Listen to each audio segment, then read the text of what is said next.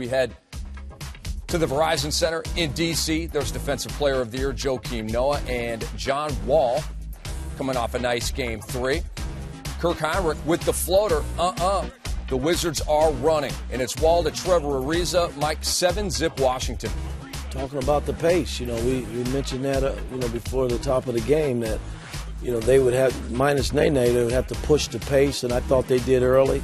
Came out and kind of smacked Chicago right in the face early and never really looked back. Trevor Ariza for 3. 17-2 Washington, and Randy Whitman pumping up his team. What we're doing down there, that's why we're where we're at. All right? Continue to get stops. And they would continue to get stops. Underneath to Carlos Boozer and Trevor Booker with the block and the primal scream. Hey, that's that energy that he was bringing, that effort that he was bringing, and it was huge because it just ignited the fast break for the Wizards. Look at this one on DJ Augustine. Got to love that D. Got to love the energy. We go to the second quarter, and this is when Taj Gibson flexed, Bones. Well, like Coach Woodson said, if it wasn't for Taj Gibson, this game is over. I mean, it's a blowout. So Taj came in, provided some instant offense. You saw him on the break there, then working on the post.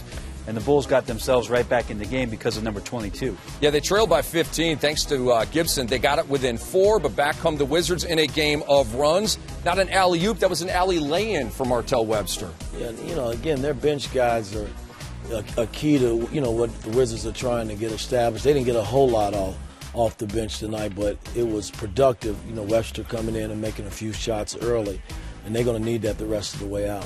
Beal put the Wizards up 11. John Wall with the steal. He's going all the way. They're up 13. Well, that's what I said earlier. The turnovers killed the Bulls because the Wizards got out and ran and finished. And you can't just turn the ball over. They had 16 turnovers, gave up 29 points. And a buzzer beater at the end of the first half by Trevor Ariza. Bones, they were up 15. Well, I know the halftime speech from Coach Thibodeau was not going to be pretty, but after that 3, I think it got worse on his walk from the hallway to the locker room. And then they start off the third quarter with more of the same. Ariza penetrates, gets in there. Boozer with a bad foul out of position, and the N1 opportunity. And then Carlos Boozer called for a flagrant 1 foul on Marcin Gortat. That was his 5th foul in the third quarter. Did you think that was flagrant? I don't know. It was kind of close. He just took a hard foul. I mean, they called it. Hey, it's part of it. It is what it is. John Wall with the miss. Marcin Gortat looking for somebody.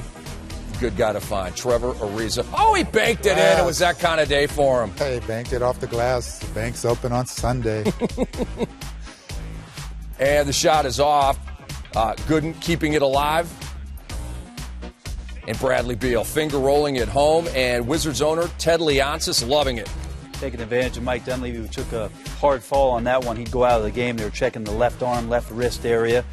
Would the Bulls have one more run in them? They did. They got the Butler 3, then the Gibson miss, followed up by Noah, and then within 10, so striking distance. But then shot clock running down. It's Marcin Gortat finding Trevor Ariza. Flying in baseline style. That was it. The Washington Wizards win Game 4. The final score, 98-89. And there is Ted Leonsis, the owner of the Wizards.